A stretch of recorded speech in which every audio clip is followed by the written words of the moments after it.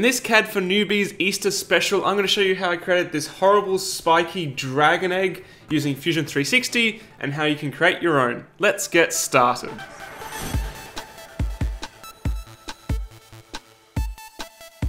Welcome back to Makers Muse, guys. So for this CAD for Newbies video, I wanted to do something special for Easter, and we all know that eggs are synonymous with Easter, but I didn't want to just do another boring Easter egg. But I had a thought about what would be the most evil egg-shaped object I could create, and I came up with this, which I've sort of called the evil egg, but basically I decided to call it a dragon egg. And this object, it looks very complicated, it's very sharp, because of how I've designed it, but it's actually not too difficult to 3D model. So in this tutorial, I'm gonna go through step by step how I drew it and how you can create your own version. So let's fire up a blank sketch. So before I start, I'm gonna create a new component. So new component, and I'm gonna call it egg, why not? And we want to create our egg sketch. So to get the profile of an egg, we want to use a revolve, which will give us a sort of side profile that we spin around to create a solid object. It's what I used to create the bottle design in one of my previous videos. So let's go to create sketch and front view, and then hit L for line. And I'm going to make my egg 150 millimeters high. You'll notice as well that the line is not locked in space. So I want to make sure that's always vertical. So just right click it, and then do horizontal vertical. There we go. That little constraint right there, that means it's locked vertically. And that's how high our egg's gonna be. So you can change this later, but it's just a good indication. This is how I did this one. Right, so we also need to give it a flat base. So a normal egg would have a round bottom, which is fine, but for 3D printing, really on FDM machines, you want a flat base like that. So we're gonna give our egg a flat base, hit L again, and let's draw it out from here. So overall, I would probably want to make, that doesn't have to be too big. Let's maybe make it 20. So that will be 40 when we pattern it around, a 40 millimeter diameter circle on the base to make sure it's flat and it's got a stable starting point for 3D printing. You notice as well, it was blue just then, but I just moved it to be horizontal and it automatically gave it a horizontal constraint, which is very handy. So we've got how wide our little base is and how high our egg will be. Now we need to draw the egg shape. So we're going to use a spline. I've used splines before, and they're a very powerful way of creating a very nice looking organic shape. So let's go to sketch and spline. There we go. So we're going to click up the top here, here, and down the bottom here. And then right click, okay. Right. That doesn't look like an egg. So from here, it's kind of trial and error to make it look like an egg. I'm gonna move this top spline control point horizontally. So that means that when it actually shows with the green where it's gonna continue on, which is very handy. This means that our top of the egg is gonna be flat, sorry, not flat, tangential to the top. So it's not gonna have a tip, although your egg you may want a pointy tip on your egg, whatever. And we can move this point around as well to try to get a nice looking egg shape. So we're going to now take this shape and revolve it. If you want to lock your spline in place, you can do so by hitting D and doing dimensions between points, like so. So like 60, and from the bottom here, 60. And that means you can't accidentally move it, but I may end up changing it anyway, depending on how our revolve looks. So stop sketch. And we've got our sketch for our egg. We've got what we're going to use to make our revolve. Okay, so we've got our egg profile drawn now. So we're going to eventually revolve this around to create our egg shape, but don't do it yet. Because I've found with Fusion, what we're doing to create something like this is lots of bodies that we're going to then pattern around. And I seem to find with Fusion that it's best to create the final revolve last. So we create that revolve and then it stitches everything together. Otherwise we need to go through a lot of combine routines and it can fail sometimes. I find getting the revolve done last seems to be the most foolproof way of creating this object. So with that in mind, we need to create our instance for the spikes or blocks or whatever you're going to be adding to the outside of the shape. But before that, we need to make sure everything we draw is in our component. So right click and activate. That way everything we draw will be in the feature tree of this component, which is what we want. So let's go to construct and plane along path. And I'm going to select this path here.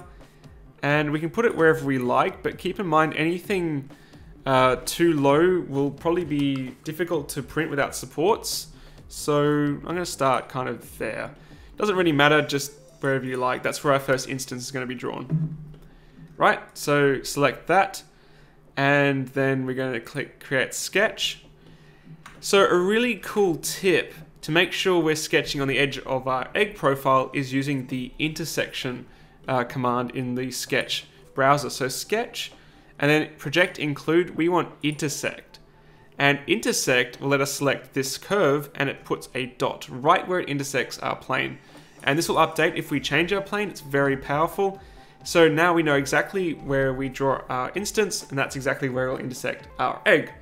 Right, so I'm going to draw, I drew these spikes here. I'm going to draw a square this time. Let's go with that. So I'm going to do a sketch, rectangle, 3-point rectangle, because I want to make it like this.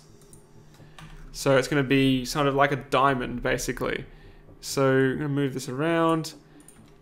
I'm going to hit L to draw a line down here. So you notice that line is automatically black. It's made it automatically vertical. And I'm going to click that line and the corner of our object coincident. And similarly, I'm going to make these two coincident as well. So basically what that's done is this, let me select it please. This object now can't be rotated anywhere. It's on 45 degrees because we've made it coincident on those two corners with here. Right click the line we just used to make it coincident and make it construction. So that's just used to construct this shape. You notice as well that it's not, it's not a square, it's more of a rectangle. So I'm going to select this line and this line, holding shift, right click and equal. Now it is a perfect square. And dimension, I'm just going to dimension it across from here. Let's make it 16. 16, that looks pretty good. And how far I want it in, I'm not sure. I'm probably going to end up changing it. So dimension D from here. Let's go with, yeah, let's go with 7. Okay, no, let's go with more than that. Let's go with 12. Too much. 10. 10, that'll do. Okay, stop sketch. Righto. So we've got our object. Now I'm going to do extrude, select that profile, and what I'm going to do is make it a diamond, basically. So I'm going to go direction, symmetric, and pull it out, and taper angle, let's make that -30. What does that look like? That looks pretty cool. What about 45? Is that too much? Probably a bit too much. Let's go -30 and pull it out a bit more so it's actually a diamond. Okay, that looks pretty cool. Right. So I'm not sure how this is going to work, but we'll find out. Looking at it now, it may need support as it builds up. So what I might do is go back to our sketch, edit sketch, and yeah, I'll just make it in the object 7 like we had before. Stop sketch. Okay, so it's now on the edge like that. Sweet. So we've got our instance, and you can make this whatever you like, but it's trial and error to find out what looks good. So now we want to try patterning this along our path, but you can't use the original path we created because it loops around on itself with these two lines here, which are what we use to make the revolve at the end. So what we're going to do instead is go to sketch and create another sketch, front plane. And we're going to use project, so P, and we're just going to copy that line. So we only want that curve for the outside of the egg, and stop sketch. So now that's what we're going to use for our pattern along path. Okay, so create, pattern, and pattern along path. Now this is the fun part. So we've got it set to bodies, select our object, and our path, which is here. And, oh, selected the wrong one, that's okay. Let's just hide that other sketch, so let's hide the original. So now we can only select the projected sketch we just made. And let's pull it out. So you notice it sort of starts floating off into space. That's because it's moving in an identical orientation. We want to make it path direction, so it rotates with our path, like that. Oh, this is going to be crazy. Okay. And quantity, as much as you like. Let's try 20. What does that look like? Pretty crazy. Let's maybe try 16. That's crazy. Okay, let's try 16. All right. So we've got this linkage of these objects, and it will be whatever you draw, like I did these spikes here. But now we've got those objects, we can now rotationally pattern them around. So I'm not going to union them together yet. I'm not going to join them together as yet, but I'm going to go to Create, Pattern, Circular Pattern, and just holding down Shift to select all of them. And axis, we want this vertical one, like that. And it does 3 by default, but we want way more than that. We want maybe 15. 15, 16. Okay. Crazy, hey. So this is giving us an idea of what our egg's going to look like. And now you can choose what you want to change. If you want to change your object, so we can go back to where we sketched our instance, and we can make that maybe 20 wide, and maybe instead of 7 deep, maybe 10. Okay, that's going to be interesting. Let's see how that looks. Pretty cool. Alrighty. Okay, so with everything done, we now want to join it all together into our one crazy egg. So to do that, we want to do our revolve. So the original sketch we drew is here, and we're going to do create, revolve.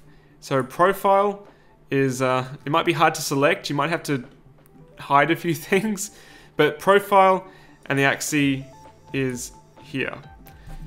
Let it do its thing. It's going to take a while, and then it's going to hopefully add everything together. It's defaulted here to cut, which is not what we want. We want to join. And if you're happy with that, then hit OK. And if you are successful, under the bodies option, there should only be one body, which is this egg. There shouldn't be anything else. Like that. And keep in mind, it needs to be 3D printable. So with this one, the bottom ones here might be borderline, but that's alright. You might want to remove those instances before you pattern them, change things like that, but basically that's the idea. So you can create a very complicated looking object using very simple shapes. A single instance of an object with the revolve, and you just pattern it along the path and then spin it around the object to create something like that. So with this one, I printed it in the Polyalchemy Scarlet Elixir, and it's okay. I printed it on the Wanhao i3 with a Flexion extruder, and you can see where it's changed between the points. There's like banding along it, which is not ideal, but it's still pretty darn cool. It printed pretty well, and it's very, very sharp. So keep that in mind if you end up doing spikes. But yeah, thanks for watching, guys. Hope you enjoyed this Easter special edition of CAD for Newbies using Fusion 360. And I'd love to see what you create, so be sure to tag me on Twitter at Makers Muse if you end up following this and making a crazy Easter egg, which could never possibly be laid. And also let me know in the comments what tutorials you'd like to see in future using Fusion, and I'll put them in, keep them in mind for my next video. Also, a big thanks to my Patreons for helping me finally cross the threshold for being able to do these sort of videos. So a big thanks to you guys. You make these videos possible. You help me keep doing this full time. And if this is your first time on Makers Muse and you want to see future 3D printing tips, tricks, reviews, CAD tutorials, stuff like this, hit that subscribe button. Helps us out a huge amount.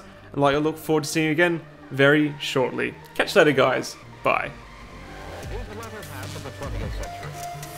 And man has sent rockets into deep space. He has placed satellites into orbit.